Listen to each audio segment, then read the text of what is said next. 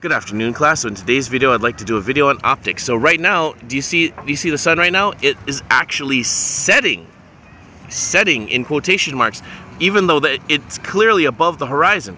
What is going on? Well, that's because it's going behind a cloud that is too thick for us to observe. So we'll just take our time and enjoy the sunset as it is sinking below that cloud.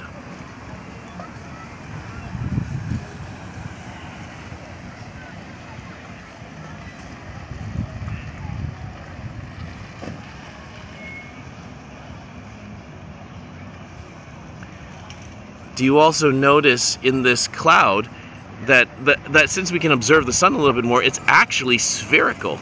So I thought I'd point that out as an example of what sunset can look like, especially from now that it's a little bit obscured due to the setting. So this is an example of optics. Study hard. See you in the next video.